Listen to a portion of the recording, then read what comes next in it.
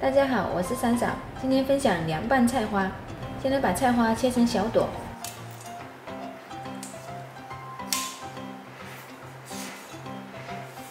菜花太大了，一半就好了。菜花切好了，把它洗干净。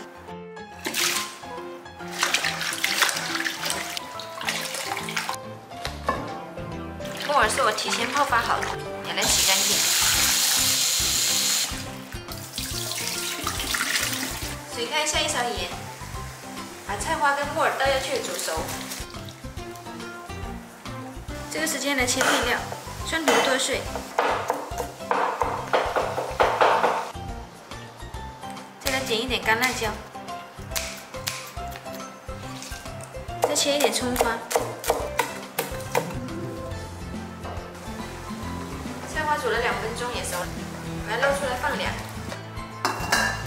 蒜头和辣椒来淋上热油，再来加入生抽1勺、陈醋1勺、盐1勺、少许白糖、鸡精。喜欢吃辣的，再来炒辣椒油，把它搅拌均匀。把菜花跟木耳倒在大一点的碗里，倒入刚刚调好的酱汁，再来点葱花，把它搅拌均匀，装盘就可以吃了。